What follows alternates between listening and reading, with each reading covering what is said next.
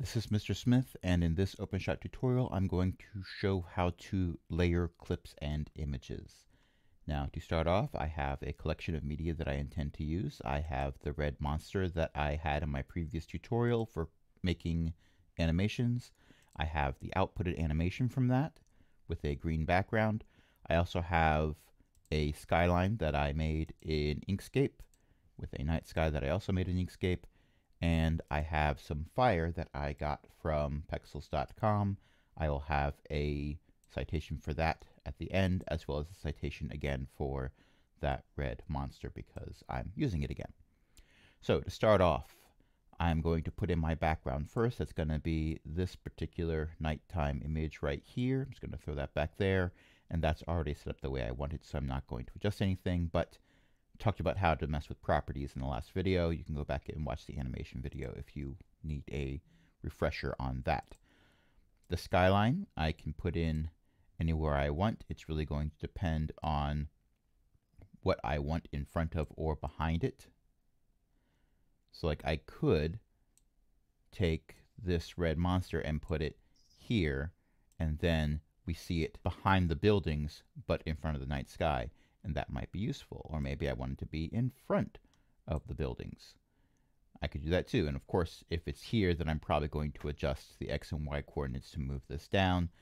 I've already done all of that with my Chroma Keyed image here. So what do you say we mess with that first? And we are going to take this right here, drag it in, and now we have everything covered up with this green background. Well, that is fixable. So what we're going to do is we're going to go into Effects, and there's an option here that just says Chroma Key. And we can drag this down right on top of the clip that we want to adjust and let go, and nothing happens because we haven't adjusted Chroma Key yet. So if we're looking at this, the default color that it gives us is black. So it's removing all the black. And if you take a very close look, you can kind of see that the black lines are somewhat replaced with the background image. There's a lot of black in the background, so it doesn't show up as well. But we can double click on this and pick a different color. Now I picked that bright green specifically because it's easy to find in here. Click OK. And now we've got still a little bit of a border going around here. I can try to mess with it to get rid of that, but for the sake of the tutorial, I'm not going to. And now we have this monster that's rampaging through the city just fine. And if I drag this clip down below the city, I can in fact have it moving in the background. Now something else that I can do, what do you say I set the city on fire? We're going to use this fire clip that I got, and it's a bit longer than I need, but that's okay. I can trim this off. We've talked about how to do that before with the trimming tool here. There we go. We'll get rid of that excess.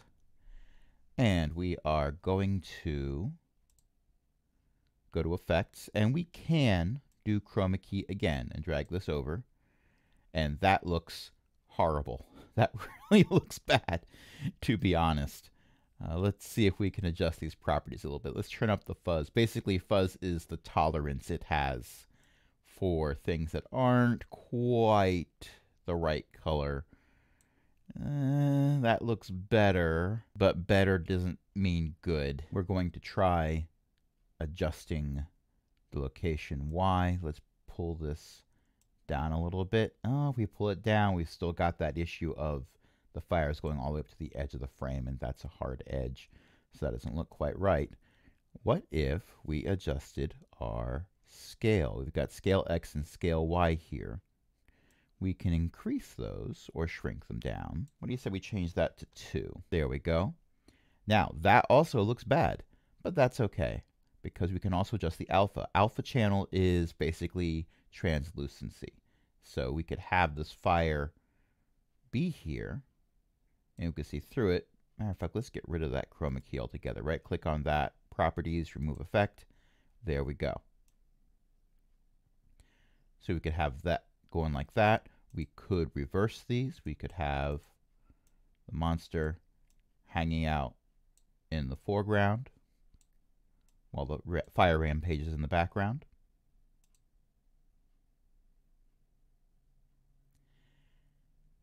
and we can adjust these as we need. Now, when I made that skyline in Inkscape, I made a point of having this area here not have any information so that it could be transparent. You could also make various titles like this. If none of the titles that exist in OpenShot meet your needs, then you could make a title somewhere else and import it in. And if there's an area that's transparent, it'll show right through, but that is going to be a tutorial for another video.